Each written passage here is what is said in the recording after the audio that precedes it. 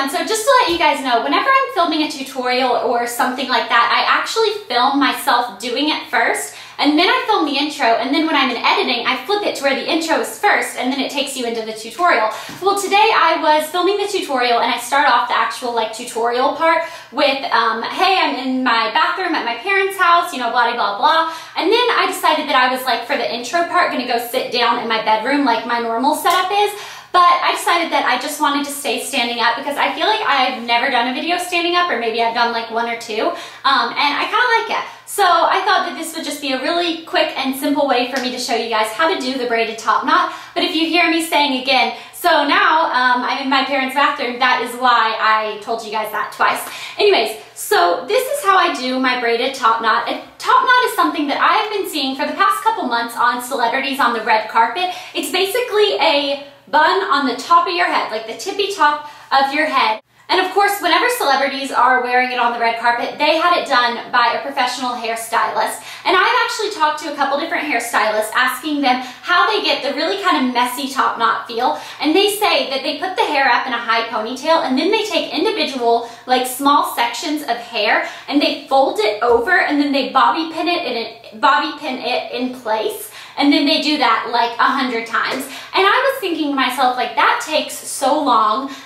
That's something that would just take me a long time, and I would never want to do that, but I love the look of a top knot. And I was actually reading a magazine, and it said that if you braided the hair first and then wrapped it around the ponytail, it kind of looked like little sections of pieces that you stuck in, but it's really quick and really simple and really easy. So I wanted to show you guys how I did this, and I'm going to show you kind of a close-up look of the top knot since I'm standing kind of far away from the camera. So as you can see, it kind of looks like I have all these little pieces that I took and I flipped over. So that's what it looks like, and I'll show you around the whole way. I hope, can you see that? Yeah.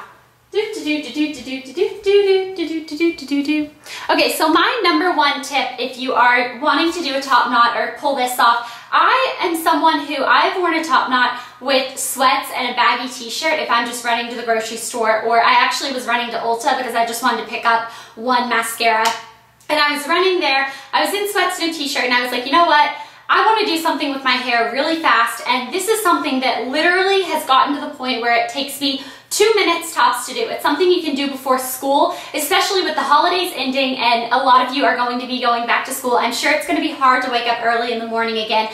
This is something different, something fun that you can do to school. But my number one tip for it is to actually not do it too high. I think the way you get a really pretty top knot is to actually do it kind of lower. Now this may seem high, it's probably about 2 inches high right there. There are top knots you can do that are 4 or 5 inches high, and I don't know, I really like this one. You can make it as messy or as sleek as you want, depending on how messy you do the top ponytail or how sleek you do it. If you want to pull out, extra strands of hair and then kind of, style them if you have bangs. There's so many different options to do this. And this is a tutorial that as long as you can put your hair up in a really high ponytail and still have enough of a tail to braid it and kind of wrap it around itself at least once, your hair is long enough to do this. So I say you need either medium or long hair to be able to do this look, but if you have that, you should be able to do it. Oh, I'm sorry, I'm so scatterbrained, and my tutorials or my intros always take so long. I don't know why. I'm like the person with long intros. It's like I can't cut myself down. I can't edit myself out. I just keep talking. But anyways, I was saying that I wear it with sweatpants, and it's kind of something that is a little bit more put together than a ponytail. And then the other thing is I went to a Christmas party with my parents, and I was wearing this really pretty sparkly black dress and some red heels, and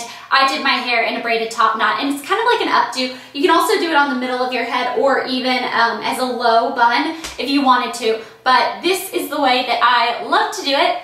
And my point for telling you guys that is it went really, really, really casual with sweats and a t-shirt, and it went really dressy with, a holiday party, a dress with heels and stuff. And so I think this is a very versatile look, and the only thing you would have to worry about is if you feel like a ballerina when you put it on. I feel like that's my number one comment I get when I wear my top knots is that looks like a ballerina bun, but I think ballerinas are really pretty and graceful, and I don't know, I really like the top knot. So I know that this intro is probably record time, but yeah, I just wanted to let you guys know, and I'm going to take you into actually doing the top knot. It might take me a little bit longer than 2 minutes just because I'm having to be cautious of like staying in the frame of the camera and stuff, but I have gotten this down to where I can do it in about 2 minutes, and I hope you guys enjoyed this. Make sure you leave a video response of either you showing me how you like to do your top knot, or if you're going to do it kind of a little bit messier, I'd love to see how you do that, or if you have curly hair, I would love to see how this looks.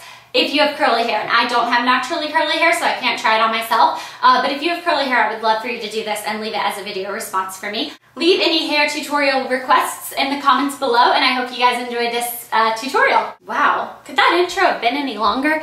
I don't think so. Alright, just so you guys know about the setting difference, this is actually my bathroom at my parents' new house. I know I've been moving like crazy and it probably doesn't make sense, but yeah, that is this little setup. And I thought that this would be better for me to stand up and I have the camera propped up on the counter because it was just easier for me to film this way. Okay, so as you can tell, I just have my hair down and it's not straightened or anything like that. What I did is, this is actually second day hair, which means I took a shower and washed it yesterday, and then when I took my shower today, I actually put it up in a hair cap so that I didn't have to wash it today, because it's actually worse for your hair to wash it every day. It's better to at least do every other day. It's good if you could go 2 full days without washing it. That's actually pretty healthy for it, but mine gets kind of greasy by the 2nd day, so I can't go by the 3rd day. So the first thing you want to do is just put your hair up in a high ponytail. And I was a competitive cheerleader. I don't know why I'm talking with my hands. I was a competitive cheerleader for a pretty long time, and I kind of found the best way to do my high ponytail is actually to flip my head over and get my ponytail as high on my head as you can. And you want this ponytail to be like right at the top of your head. So I just have my hairbrush. The brush that I like to use to put my hair up is actually one of these that has the boar bristles and it has the regular plastic bristles. I find if I use just a plastic bristle one, it kind of leaves like stripes in my hair, but if I just use the boar bristle, it doesn't actually comb through my hair as well. So this is like the best of both worlds. So what I'm gonna do is just flip my hair over, and I hope you guys are still going to be able to see this. Can you see me? I think so. So I'm flipping my hair over, and I'm just going to comb it back like this. And then I'm just going to grab it all up right at the top of my head. I'm sure all of you know how to do a high pony, but just in case you don't, I'm just going to do this really quickly and brush it all up so that I don't have any tacos. I like a kind of sleeker look for this, but you can totally do it any way you want. Okay, and then I just loop this through like this, and mine loops through 4 times. Oh, that like took some power. All right, so now I have my hair up in a very high ponytail, and now what you want to do is just braid the end, just a simple classic braid. So I'm going to split this hair into 3 sections. So 1, 2, 3. They don't have to be perfectly even, and then I'm just going to braid them together really quickly. And make sure you're keeping the braid tight as you go.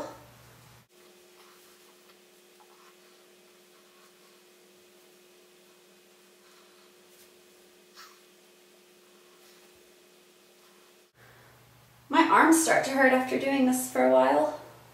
Okay, so now I have my nice long braid, and you can leave the ends unbraided like this. Now you just want to twist this braid around your hair and tuck in the bottoms, and you can kind of play with it a little bit, and sometimes if I need to twist it around again and kind of lay it flat a little bit more, I will. And then I'm just going to take a bobby pin. Now the bobby pins I use are actually from Sally Beauty Supply. This is a 300 count bobby pin for not that much money. I think it was like a couple dollars for 300, and I don't know why, I lose bobby pins all the time. It's like I can't keep them. But I'm just gonna take one and pin this little end in, and then it might need another one, and I like to use black bobby pins because that's the closest color to my hair, but if you have blonde hair, I recommend using ones that are closer to your shade of hair. Okay, so now that I have the main tail kind of pinned in, I just mess around with it a little bit, and then even if it kind of feels secure when you like bop your head around a little bit, I like to take a few more bobby pins and just bobby pin the base in, just just in case. So I'm going to stick a bobby pin there, and if you're interlocking them in the middle, that means that they're not going to move. So I kind of like to make them like bump up against, how did I say that? I don't know. Bump up against another bobby pin. Kind of like they're friends. Okay, and then if I had bangs or if I had, you know, shorter layers that I could pull out, I think that'd be really pretty, especially if you wanted to like curl them a little bit with a curling iron or even just a flat iron and just wave it a little bit. But I like to pull out some of my baby hairs because I don't like such a sleeked back look. And I also like to stick my fingers kind of in my hair a little bit and just pull. This is going to mess it up just a little bit. And I know that it's kind of silly to go back on what I said and when I said, you know, I like to do a really sleek ponytail, but I find that if I kind of pull it out afterwards, it's kind of still like a put together messy instead of just a crazy messy. But anyways, that is how I do my braided top knot. I think it's a really fun look. I think it's great for either casual or a dressy occasion. I will talk to you guys later. Bye.